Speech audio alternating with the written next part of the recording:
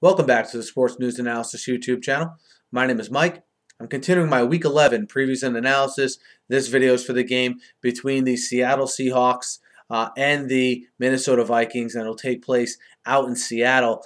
Both these teams obviously headed in two completely different directions. Seattle comes in with a record of 8-1, while on the flip side, Minnesota, off a win last Thursday versus Washington at home, comes in with a record of 2-7.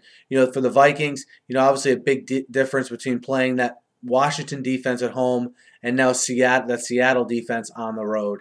And for them to have any shot in this game, Adrian Peterson's going to have a superhuman performance. And quite honestly, I think Seattle is going to game plan pretty much only for Adrian Peterson, as every team probably should right now, whether it's Christian Ponder or whether it's Josh Freeman because of Ponder's shoulder issue. I think both of them are going to have a tough time here out in Seattle.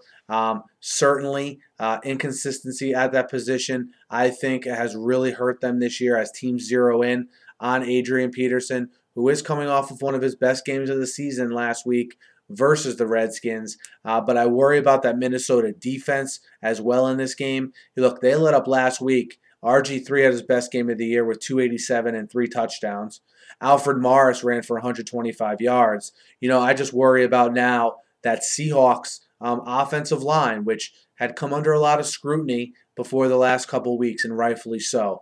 But you've seen Marshawn Lynch go for 125 and 140 in the last 2 weeks.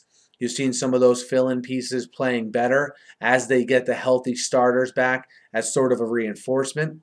I know Percy Harvin is coming back as well this week to face his former team in the Seahawks debut. I don't expect him to have too big of a role this week, but if he does, that's sort of icing on the cake for the Seattle team, which is seeing Golden Tate have more of a role here in the last couple weeks, giving Russell Wilson more time to throw.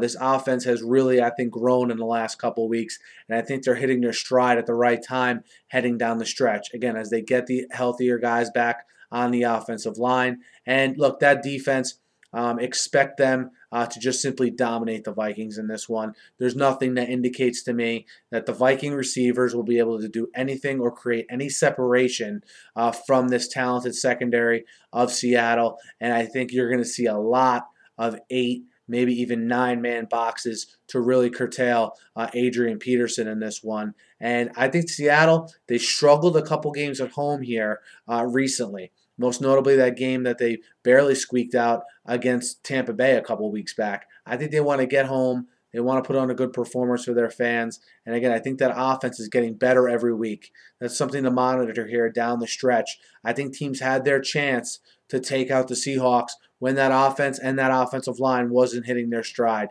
But I think that time has sort of run out, especially when the Seahawks are at home against a team like Minnesota. I know Minnesota had a lot of time to prepare, but when there's this big of a talent gap, I don't think it matters. I like Seattle minus 13.5 in this game. Guys, let me know what you think. Hit me up in the YouTube comments. Hit me up on Twitter at SNewsAnalysis. Be sure to subscribe to my channel. I preview and recap every game every week, and I'm always talking the news of the day in the NFL. So be sure to subscribe. Thanks for listening. Have a great night.